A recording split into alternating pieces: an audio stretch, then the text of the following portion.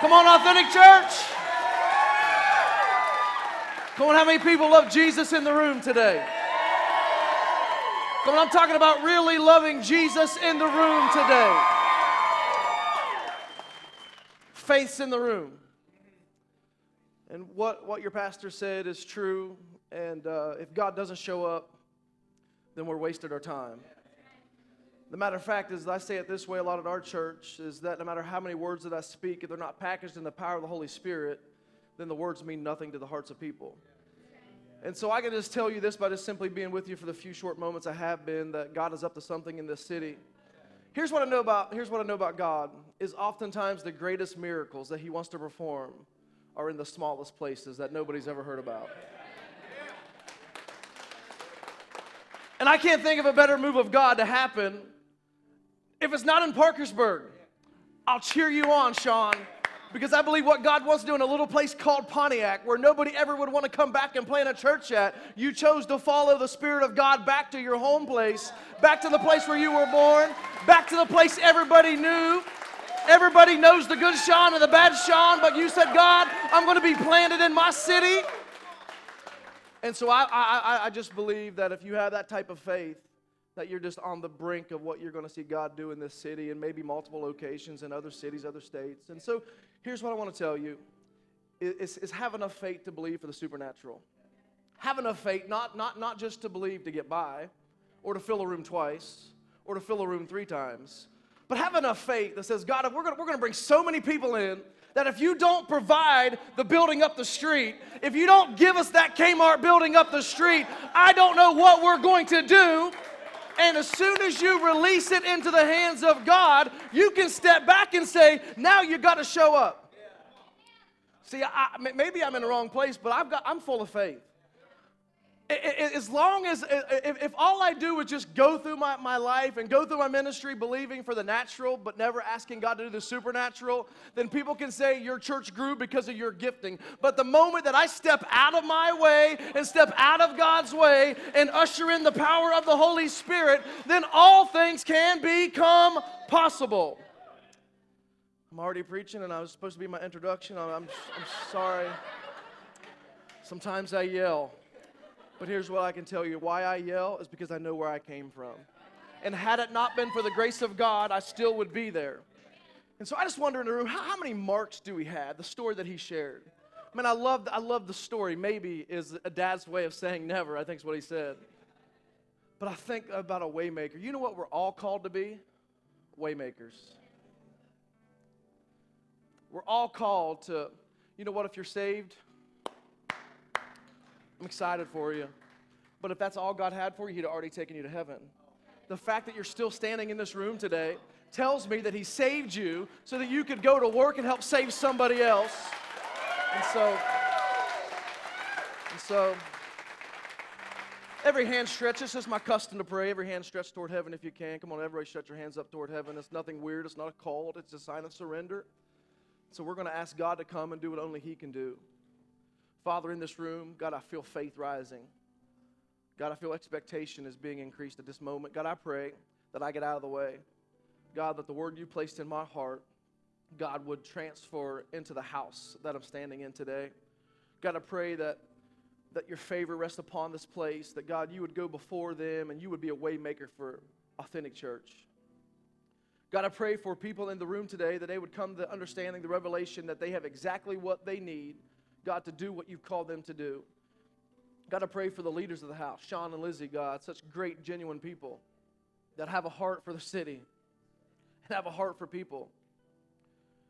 God, so much so that sometimes I'm burdened because I'm not loving my people the way that He loves His people in His city. And so I just pray, God, that the people in the room take notice of what leader they have leading them.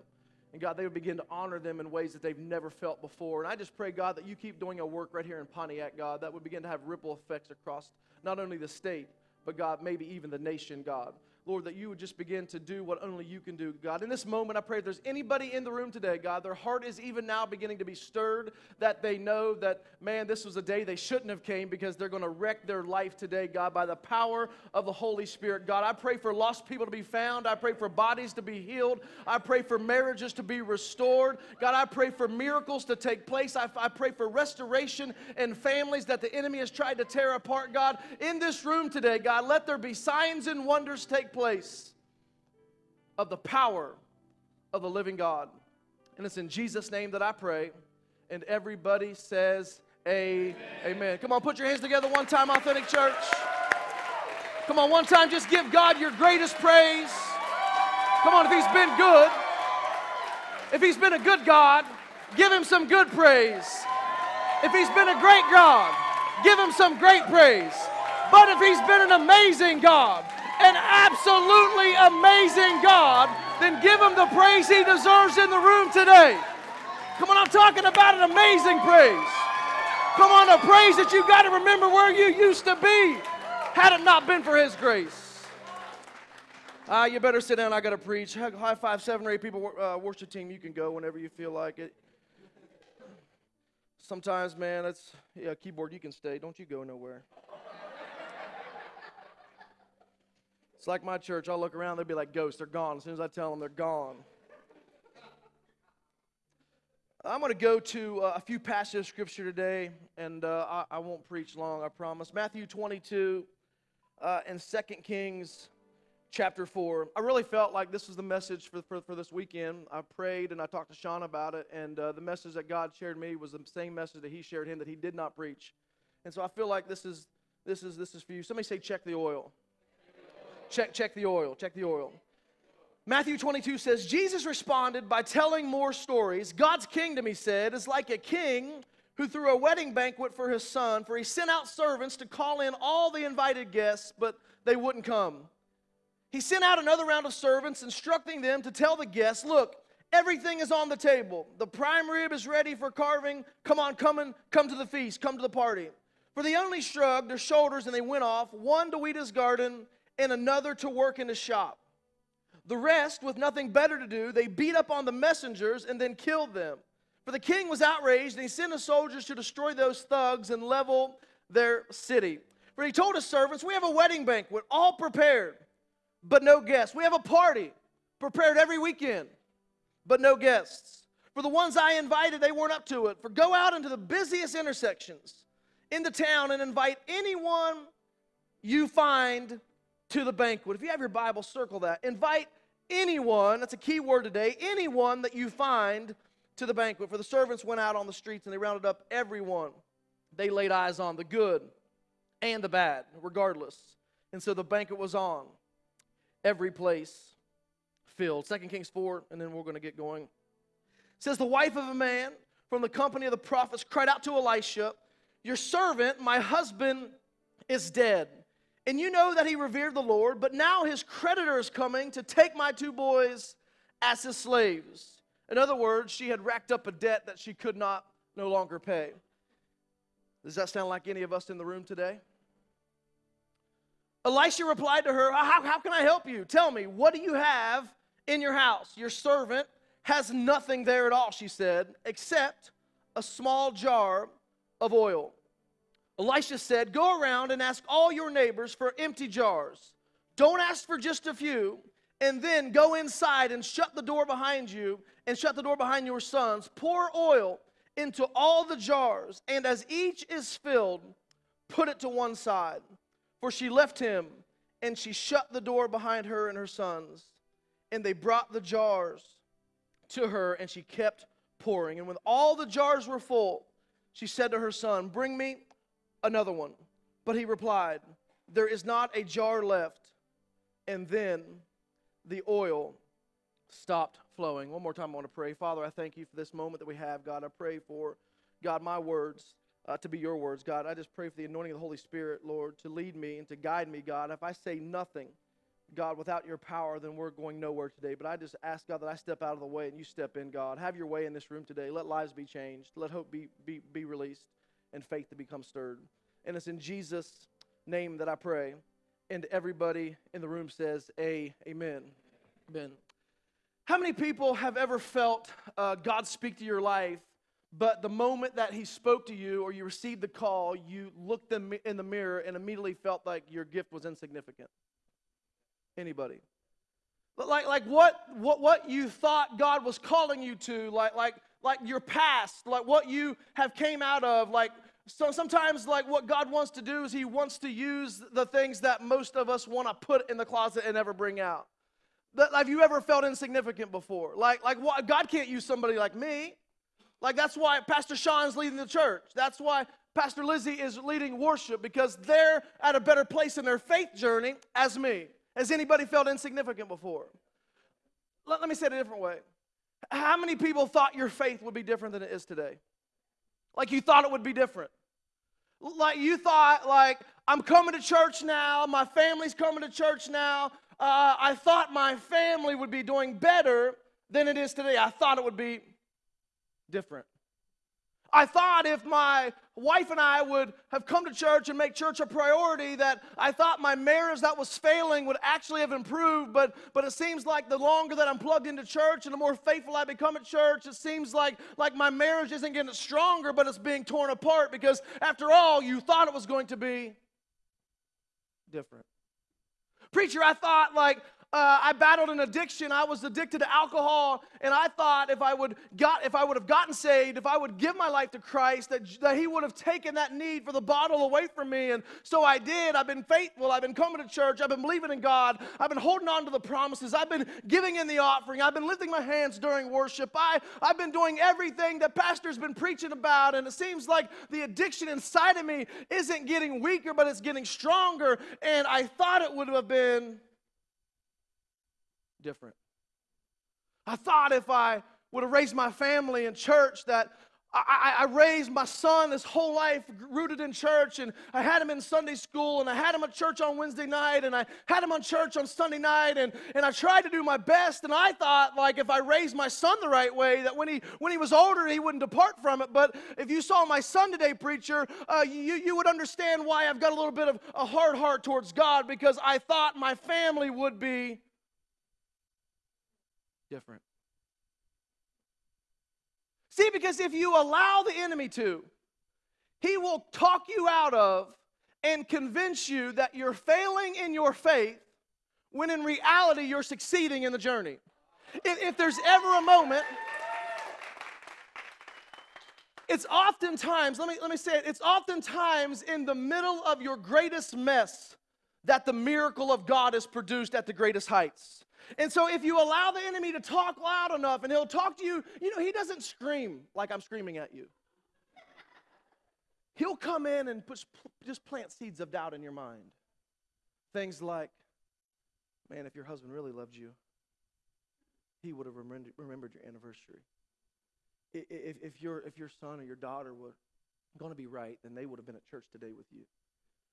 And if you were failing, and if you were succeeding, then you wouldn't have those thoughts. I don't know about you, but sometimes, like I wake up every day and just have to remind myself who it is that I'm following. And see, sometimes the devil talks to me, and there'll be moments in my faith walk, even me, that I look back to where I used to be, and I often think, man, what would it be like just to go back for a season? And so the enemy's speaking to me.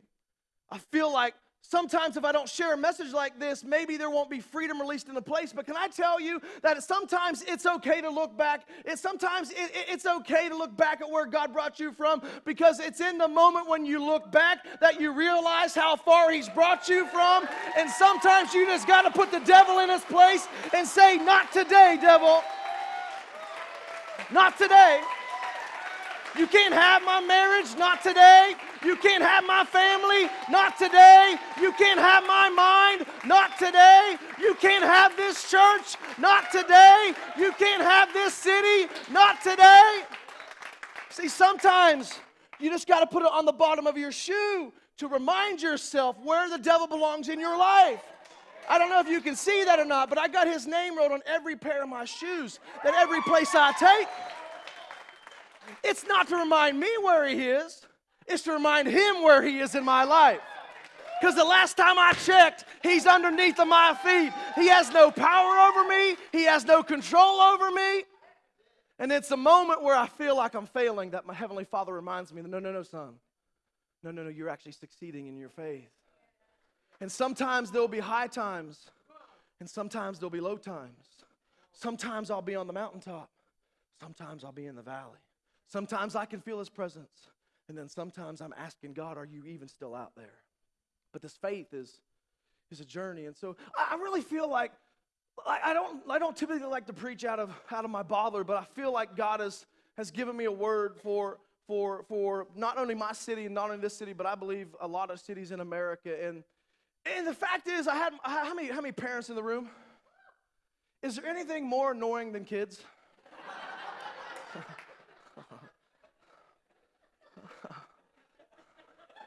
So annoying sometimes. When's your all school start? They already started, Sean? Last week ours did too. How many people can just give God a 15-second praise break on that? Speaking in tongues, running around my house. Thank you, God, that my kids are gone. But it was a few months ago in summer. I came home from work, and we have an unfinished basement where we put all of the kids' toys, right? So if they're going to destroy something, let them destroy the basement. Parents, that doesn't work, because what happens? They bring the toys upstairs, and they're all over the living room too. But anyway, this day was different. I went downstairs to get something out of the closet, and I walked downstairs, and I just took a few steps. And have you ever just went into a room that looked like Toys R Us exploded? That's what my basement looked like, and I thought, well, I know I didn't make the mess, because there's Barbie dolls and all kinds of dolls laying around, and so I knew that I didn't make the mess. And so I went upstairs, and we had a family meeting, come to Jesus meeting, and I had my 3 kids there. I have 2 daughters. You have a picture? You can throw that up there real quick. I have 3 kids. Yeah, pray for me. My oldest in the middle is what I'm going to about ready to share what she said. That's Natalie. The middle child, she's middle child, redhead, 7 years old. Pray for me. She might be pregnant before she's 12, so I need all the grace I can get. She needs Jesus.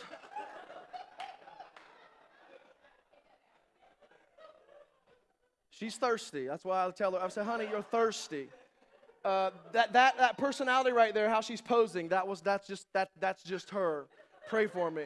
And then my son Zion Michael, he's 4 years old. My wife Heather, they're in Parkersburg now, holding down the fort at church. And so anyway, my oldest daughter Natalie, I want to show you a picture. So I bring them all in, and I prayed over my son. I said, boy, I hope he wasn't playing with Barbie dolls again. And so I looked at him. I said, just get out of my face. I don't even want to see you right now. Get to your room. This does not involve you. And so my 2 daughters were sitting on the couch, and I said, okay, who made the mess? And neither of them, parents, how the roll, how it goes. Like they don't admit to anything.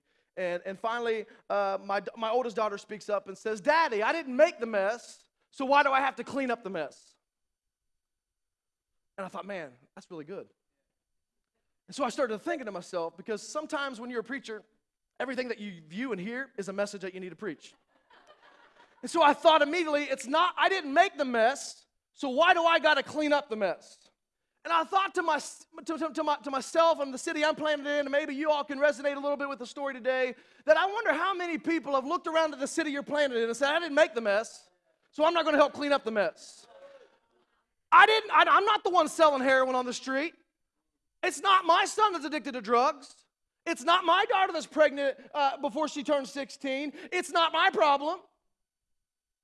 I didn't make the mess, preacher. So why do I got to clean it up? But I would tell you to look at it from a different perspective.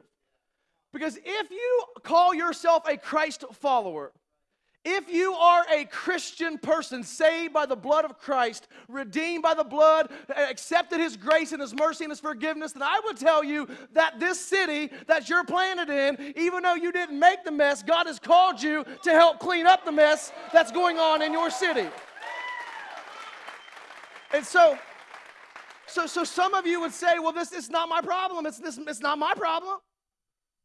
Well, if you're here today and you don't serve in the house, you're telling your pastor, city's on you, man. It's not my problem. If you're here today and you're not giving in the offering, supporting the local church, you're telling your pastor and God, It's not my problem.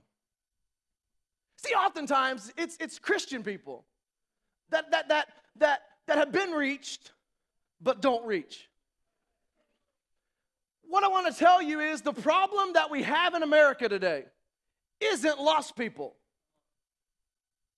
Stop praying for lost people. They're everywhere that you look. The problem today is found people not reaching and rescuing lost people. I would like to say it this way because I may never be invited back. The problem isn't outside of the building. It's inside the building. The problem isn't the drug dealer.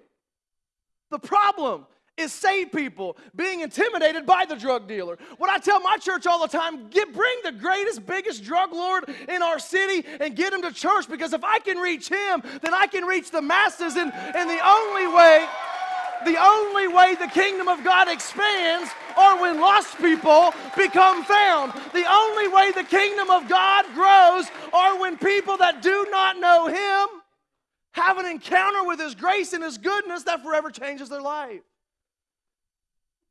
The problem today isn't outside of the walls. Could the problem be in the room today?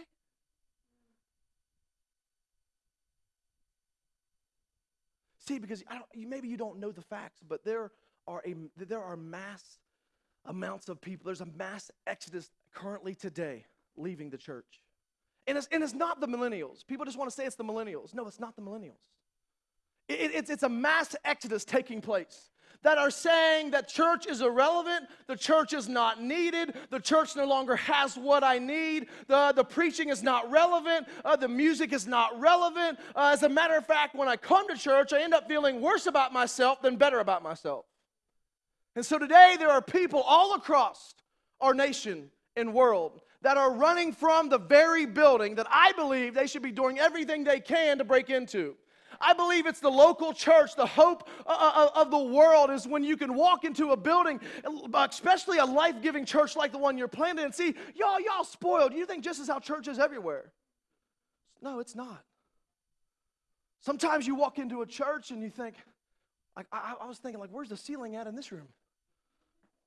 Like, where's the ceiling? Because see, you have a perception of church and a reality of church. See, I grew up really straight-laced traditional, so like my view of church was people in suits and ties. And so you have a perception of what church should become, and then reality of what church actually is, right? And so right now we have a mass exodus of people leaving the church, saying that the church is a dinosaur, saying that if they wanted to be judged, they'll just go to the mall, they're not going to waste their time coming to church. As a matter of fact, I believe sometimes churches do a better job of keeping people out than they do bringing people in. Like, when did a church start to operate like TSA? Check your baggage at the door. Like, when was it only people that look like you and talk like you that were allowed in the room? When did your sin be okay, but their sin not? Because what I can tell you about Christian people, because I am one, is that we have grace for the people that sin like us. But when the moment you meet somebody that does not sin like you, and look like you, and dress like you, and believe like you, that somehow we take the judgment seat of Christ and say, well, you're welcome in, but you got to get right first. But I'm the type of person that believes the church door should always be strung wide open.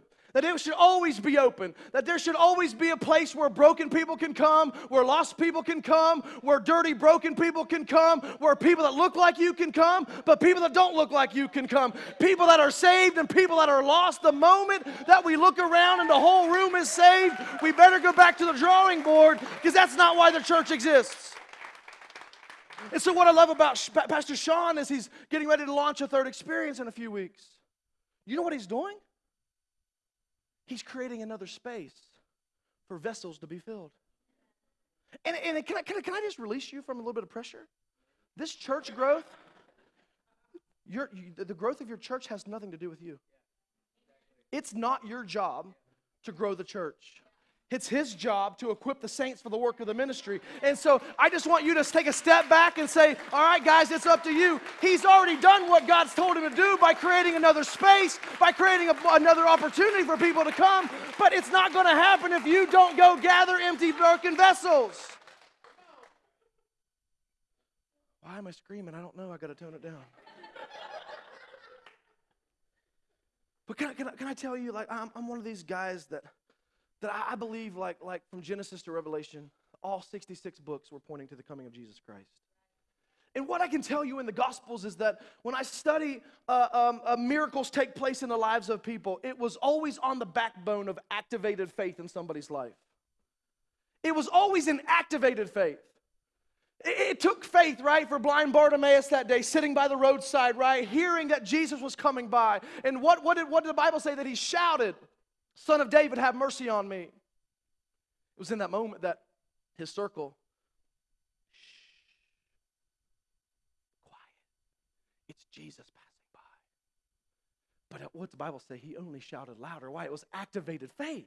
He knew that the only chance to get what he had to get was when Jesus was passing by. It was an activated faith. I can think about the woman with the issue of blood. She woke up that day and heard that Jesus was going to be passing by. I don't know how she heard. I don't know if it was on her Facebook notification. I don't know if it was on the local news channel. But I knew somehow she found out that Jesus was coming through her city. And she said, man, now is the moment. This is the time. And it's one thing to go to Jesus, but how desperate are you to see him? Because the Bible says that she was on her hands and knees, working her way through the crowd. And her face said, if I could just touch the edge or the hem of his garment. In other words, I don't even need to touch his skin. Just give me something that's connected to him. And I have enough faith to believe that the miracle of God will be birthed in my life.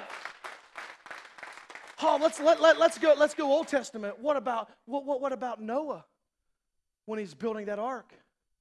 In the middle of dry ground. People walking by him think he is crazy. And yet every wail of the hammer was activated faith in his heart. Even though he didn't see the first raindrop, he didn't see the first cloud coming in the distance, he only knew that God told him to start laying the hammer and start gathering wood, and trucks lined up from Home Depot 7 miles out, and all he kept doing was hammering. Do you know how stupid he must have looked? Why are we doing another experience, Sean? We can't even fill 2 right now. Why are we going to do another one for? Because God spoke to him. And you know what he's doing? He's picking up that hammer. And even though he doesn't see the first person walk through the door in 2 weeks on a Sunday night at 6 o'clock, he's got that hammer in his hand and he's going to work, saying, it's activated faith, God. I know you spoke it. I know you talked to me. And whether or not it happens, God, it's not up to me. It's up to you. Activated faith. Oh, I love 2 Kings chapter 4. You know, I started thinking about how many empty things God filled. The Bible says that the earth was empty and void and without form. God created the earth, and then he filled it. Oh, he created the ark, right? He built the ark first, and then he filled it. Oh, we can think about Shadrach, Meshach, and Abednego in the fiery furnace that day. The furnace was empty until faith jumped in. And when faith jumped in, he filled it with his presence. See, you can go to the New Testament. Well, what do you think? The womb of a virgin was filled with the presence of God. Over and over, the miracle of the catch, right? The nets were empty, right? And it's not until they threw the nets overboard that he ended up filling the nets. How about the 12 baskets of leftovers? They were empty, and then he filled them over and over. Could it be today that God is saying, church, I want you to understand that I'm a God that is obsessed with filling empty things? And could it just be in a few weeks when you walk into an empty room, it's designed to be filled with people?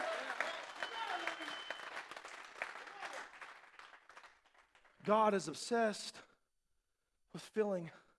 Oh, I love Acts in early chapters of Acts when he filled the upper room with the Spirit.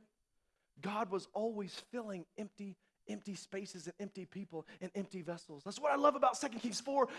The prophet comes in and says, what do you have in the house? And she responds, nothing. Like the first thing that the response is, why is it in human nature that when somebody wants you to get involved, or what kind of gifting do you have, why is it that our first response is nothing? I can't sing. I don't have a gift to preach. But can you shake a hand? Oh, you may not be able to shake a hand, but can you rock a baby in the nursery? No, I hate kids. Well, can you work a computer? Because what you're doing every time that you say, yes, I'm going to sign up to serve, yes, I'm going to do whatever you ask me to, Pastor, yes, I'm going to do whatever it is that I feel like God is telling me. You know why you high-five somebody? It's to show him who he is. You know why you rock somebody's baby in the nursery? So that they can see who he is. You know why they put media on the screen? So that it'll help you see who he is. He goes, what do you have? And she says, it's nothing. And he just kind of gives her the stank eye, like, really? And she said, oh, yeah, I have a small jar of oil. Can I tell you that sometimes it's the thing that you overlook inside of you that God wants to use in the greatest way? What I know about Christian people is sometimes we like to hide our scars. We don't want to show people our weakness. We don't want to show people where we came from. We don't want to show people like really what we used to deal with. And so we all have scars. If we're really honest, if we would expose every scar in our life. And what I like about a scar is it's a proof to me that it's a wound that is totally healed. But it's also left on your body to be a sign of the faithfulness of God. And if God saved you and God redeemed you and God brought you out of what you thought you would never get out of, if God set you free, if God delivered you, if God did this and God did that, then God wants to use your story to point to his glory, to help somebody else up out of their mess as well. And so let me, the first thing I want to tell you is that be a church that gathers empty vessels. See, Elisha was very, very, very, very direct. He said, I need you to go gather empty vessels. And here's the thing that I can tell you about being empty, is sometimes we think that all we want God to do is to fill us. And the problem with only being filled once, the oil of God in your life becomes stagnant. Could that be the reason that when you have worship experience like today, you thought, well, that was just okay? But three people down from you were worshiping radically and feeling the presence of God. But because you don't stir up that gift that's inside of you, the oil that God once filled you with has become stagnant in your life. Let me say it this way. Anytime that God fills an empty vessel, it's so that you can pour it out into somebody else's life. When God fills me up with a word, I don't keep the word in. I pour it out. It's the emptiness. It's when we're designed to collect empty vessels. As long as you are a church that goes and gathers empty vessels, the oil of God will continue to flow. Can I tell you that what God wants to do in this city, what God wants to do through this church, it's not up to him, it's up to you. His oil will continue to flow, but the question remains today, will you produce and will you gather and will you present empty vessels so that the oil can continue to flow? Talking about empty vessels. Because what I know in my life is that where God brought me from, I've got so many things that are jacked up in my life that I don't deserve to be doing what I'm doing. I don't deserve the grace that he's given me. But also fully aware is why he has given me a platform to preach and to travel, is because what God has done in my life, that same grace is available to you. The same salvation that I experienced, you can experience today. See, don't buy into the lie of the enemy that you're only designed to be filled once. You're designed to be filled and then go pour it out into somebody else's life. Fill me, pour me. Fill me, pour me. Fill me, God, let me feel your presence, but also, God, give me a platform to be able to communicate your grace to other people. And so when you fill me, I'll pour it out again. And the more that you pour, the greater he fills. The more that you pour, don't ever think that your oil is going to be wasted. Because as long as you're emptying it out, in other words, what you're doing when you pour your oil out, you're investing into somebody else that hasn't experienced the same grace that you experienced. Sometimes it's your greatest mess that God turns into the greatest ministry that your life could ever have imagined. He says, go collect empty vessels so that the oil will continue to flow. Here's another thing that we should really look to collect is broken vessels. I feel like your church is similar to mine, full of broken people. And so what I can tell you is that be obsessed with reaching broken people. Just make it your way of life. What I can tell you is a lot of people look at a broken vessel as a liability. I view it the same way that God does, as an opportunity. Broken vessels and broken people, hear me, this vessel can still contain oil. I've just got to hold it differently.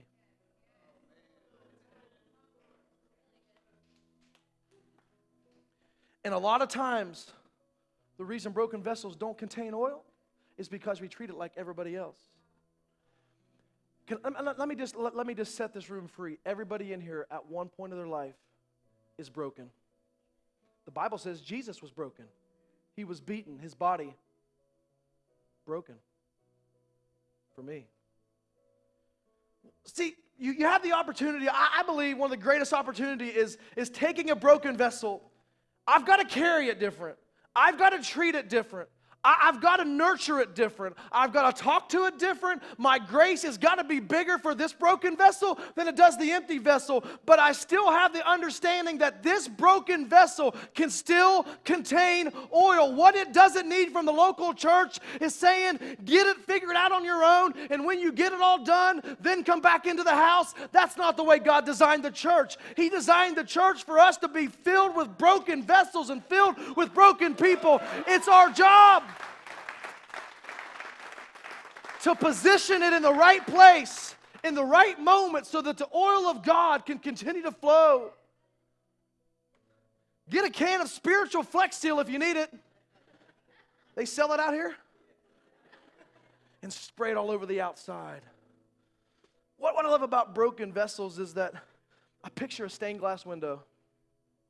Some of the most beautiful forms of art was a window that was shattered, painted, and put back together again. I tend to think like that's how God looks at our life. That we're just broken vessels. We're just broken windows and broken glass. That, man, he begins to put his stroke of paint on our window, and he begins to put and make it beautiful, and he begins to place piece by piece. And it turns into one of the most beautiful pictures. People come from all over and see those beautiful pieces of artwork, the stained glass windows. That's exactly what God wants to do for your life. He wants to use broken vessels. The only way to broken people is through broken people. Be a church that is consumed with reaching broken people. We don't worry about what they look like. We don't worry about what they talk like. We don't worry if they're still living in sin. We don't care if they're serving at our church and they're still sleeping around. Yeah, we don't understand it. Yes, we don't really want them to do it, but also we understand that the only way they get better and the only way they get well is to be in the doctor's office. And the moment we keep them outside and don't bring them in, how do they get the medicine that they need for their soul? So let me try to close with this, is that be a church that collects dirty vessels. Dirty vessels. Vessels that, it's one thing to walk into a room and feel like God's grace is good for you, but sometimes you find yourself looking 4 rows up, 3 seats down, thinking, my gosh, what is that guy doing in church? He's just dirty. She's just dirty. Our job, can I free you? Your job's not to clean the vessels. Your job's not even to fill the vessels. You know what your job is? Gather. Gather them. In the moment that we all look the same in the room, we no longer are church. We're a cult. Right? What I love about the diversity of the kingdom of God is that we all look different. We all have different stories. We all have different seasons. I just think like sometimes we want a church where everybody worships. I don't want a church where everybody worships. I want a church filled with lost people and found people, good people and bad people. I don't want a church that smells like Bath and Body Works. I want a church that smells like gin and juice, man. I want a church where our bathrooms always smell like smoke. And may you also have to be a church where you worship with one eye open. Because that joker right beside you might just hack your purse when you got your eyes closed. Can you be a church that reaches empty vessels, broken vessels, and dirty vessels? Can I tell you this as I close? That if you present the empty vessel, dirty vessel, and broken vessel under the oil of God, the oil will never cease to stop flowing. What will happen 6 months from today? Don't wait for his preaching to bring people in. My preaching don't bring people in. This worship team's not going to bring people in. Broken people bring broken people in. Dirty people bring dirty people in. Found people bring lost people in. May you be a church that doesn't just wait for your neighbor to do it, but you say, preacher, I'm going to do it. And may next week, that there's only one service, right? What would it be like, church, to have people stuck in the parking lot wanting to get in the door? See, maybe you don't have enough faith to believe for that. I do. I don't even go here, Lizzie. I might. What would happen if you would do, what if everybody next week brings 5 people? 5 vessels. Don't go to some other church down the street and take that vessel. Go find a dirty vessel. You know what it is? The person at your workplace that you can't stand. You know what God's saying? That's your dirty vessel. The guy in your neighborhood that don't cut his grass, that's your vessel. Come on, your boss that you can't stand, she's your vessel. That neighbor that you just want to cuss out every time you see him or her, that's your vessel. Find some dirty, broken vessels and get them into the house so the oil of God will continue to flow. Come on, if you receive the word, why don't you give God one big hand clap of praise in the room today?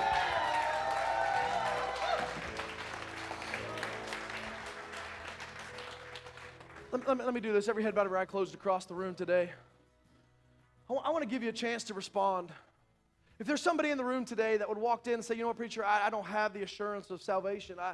I've never given my heart to Christ. I've never made that decision, but I feel like today, man, my heart is stirred. I don't want to let you leave the same way. I'm going to count to 3 in just a moment. If that's you, if you're here and you need Jesus to save you, somebody wants you to shoot your hand up when I get to 3. I will lead you in a prayer that will assure you of heaven as if you're already standing on those streets of gold. On the count of 3, if you need Jesus, I want you to shoot your hand up. 1, 2, 3. Jesus, save me. Yeah, I see you, man. Yes, yes. Anyone else? There's a couple hands going up. Anyone else? Don't miss the moment. You're not alone. There's already a few people with their hand raised. Anyone else? Jesus, I need you. I've tried everything, but I need you today. Anyone else? You can join the 2 guys. 3, I see you in the back. Yes, 3. Anyone else? Those of you that have your hands stretched toward heaven, man, that's the greatest decision that you've ever made. Would you keep your hands stretched toward? I want to pray for you. Authentic Church, I ask you to repeat along with me. Jesus, thank you for dying for me. I admit that I am a sinner and I need your grace. Please forgive me of my past, of my present, and of my future sin. I confess today that I will live the rest of my life to glorify your name. Thank you, Jesus, for saving my soul. In Jesus' name that I pray. And everybody says amen. Come on, celebrate that, church. Celebrate that. Come on, we had 3 people cross over from death to life. Come on, there's a party going on in heaven. Come on, why don't you celebrate it for a moment?